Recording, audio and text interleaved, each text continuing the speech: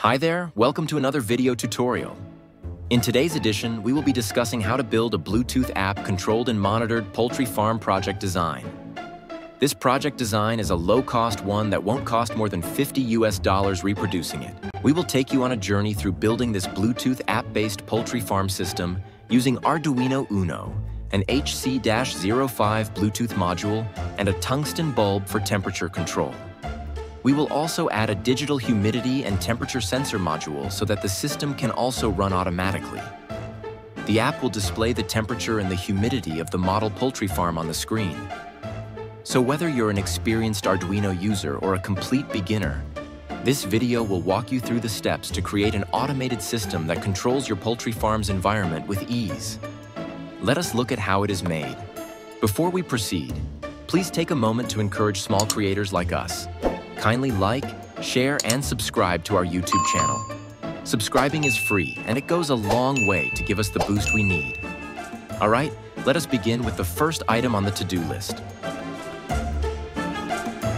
What are the components required to carry out this project? We have already listed this out in the blog post link found in the description below. You can head over there to get a copy of the full list. We are using an Arduino Uno board, a DHT11 sensor, some jumper wires for connection. Also, the Bluetooth module, a single-channel relay module. You will also need a 5-volt power supply, but for breadboarding phase, you can use the 5 volts from your Arduino Uno board. To test this out and breadboard it, you will need a mini-sized breadboard too. Also, to control the change in the temperature of the model poultry house, we needed the tungsten bulb that would emit out heat when powered on. We can warm the birds using this approach. Optional for this project, you can add an LCD screen or an OLED screen to show the temperature and humidity readings, although that is what the app is for.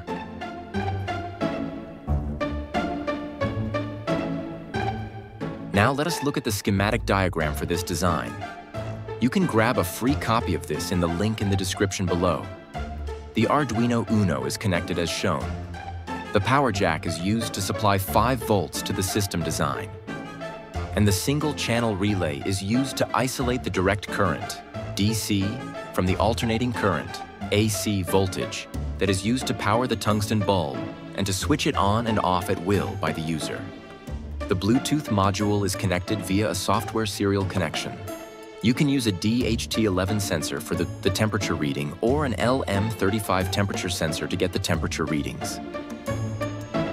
If you have any more questions concerning this, you can leave us a comment in the comment section below.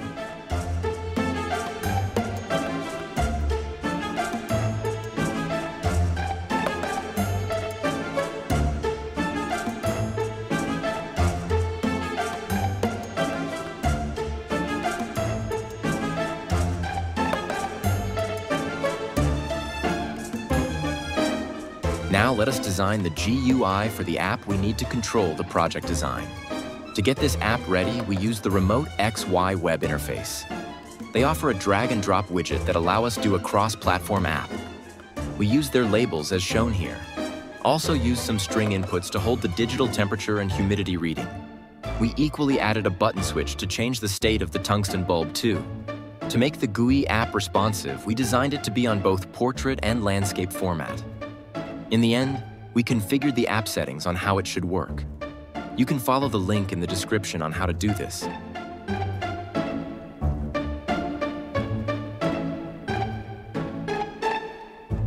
Next is programming the Arduino Uno. Since we are finally using the DHT11 sensor to read the temperature and humidity sensor, we needed to download and install the DHT11 Arduino library. Also, since we are designing the GUI app using the RemoteXY app, we have to also install the RemoteXY Arduino library.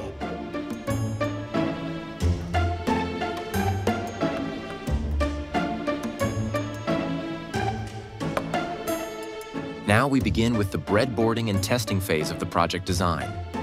We connected the schematic diagram on a breadboard, and we coded out the Arduino code as shown in the link. Now we can proceed to uploading the code on the Arduino Uno board. When we do this, we can proceed to testing out the code. Once the code is running on the Arduino, We can connect the app by simply opening the app, which we can download from Play Store or Apple Store. Then turning on the Bluetooth and connecting to the breadboard setup. Once the app is connected to the Bluetooth module, we will see the app show up on the screen. And we can also read the temperature and humidity of the DHT11 sensor. At first, this display were not configured correctly. After some adjustments, we were able to fine-tune it to the correct display we wanted.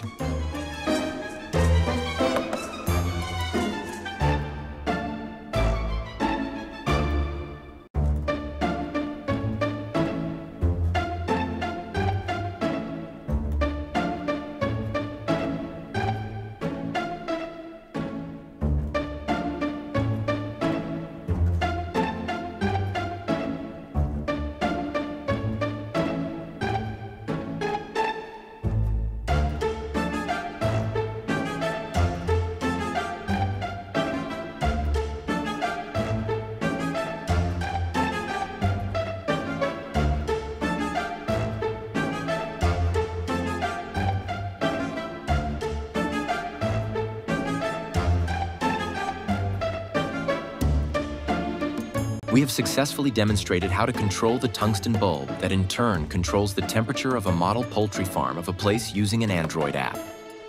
We have also shown by displaying the digital temperature and humidity of the poultry farm remotely on the app. All right, that is it for today. That is a wrap for us. We thank you for watching. We hope to see you on our next video. Leave a comment in the comment section below and don't forget to like, subscribe, and share.